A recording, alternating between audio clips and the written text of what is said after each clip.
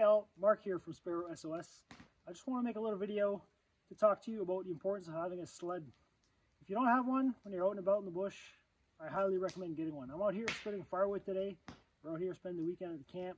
I was just filling it up so it keeps it off the snow, carry it to my wood pile. I just thought I'd make a little video to explain to you the importance of having a sled. We're 700 meters from the road, so we have to carry everything in, put everything in the sled, haul it over nice and easy. So just one of those things. This year I hauled a deer out of the woods with it. It's $40. I paid for it at Princess Auto. I highly recommend it. So just keep that in mind. Maybe look at different sleds that might work for you, but I highly recommend having one, and I think you will find it very useful. So I just want to, since I have you, I just want to show you a little quick tour of the camp. I don't think I've ever done a YouTube video where I've actually showed the camp here. So if we're sticking around, you get the little bonus feature of seeing what it actually looks like here. It's nothing fancy. I have my fire pit here.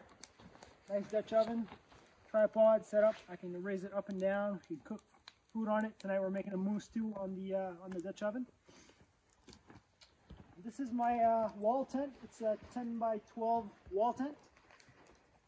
It's actually a wood frame, so it's wood frame inside, and underneath it's an insulated floor. So I'll show you a little quick tour.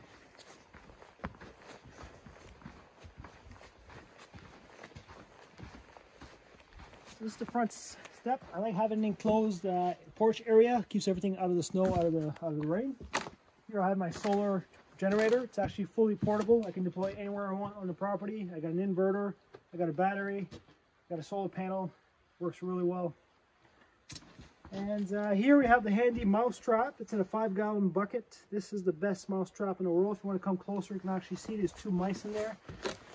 We came in today and we noticed there's 2 in there. The important is to fill it with coolant or Prestone so that first of all the water doesn't freeze and it preserves it, doesn't give off that smell. If you're not going to come to the camp for a week or so, it keeps it preserved. Over here we got the Yeti cooler. It's a Yeti 45. Works really well. And behind that we got a nice propane tank. It's hooked up to a 12-foot hose. I got my mister heater inside plugged in. So those cold nights when the wood fire goes out, you don't have to get up. You can just put the mister heater on low. Keeps a nice even heat in the tent. And it works awesome when it gets really cold at night. Let's have a look inside.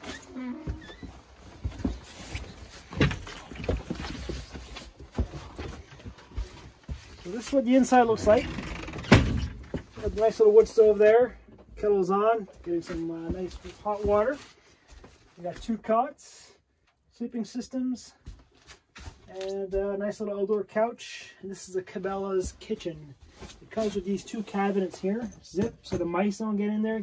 Keep food in there, dishes like we have here, and that's pretty much it. It's a really simple setup, but for us, I mean, that's all we need. Works really well. So I just wanted to show you that. I'll show you the river quick as well, since we're giving you the tour.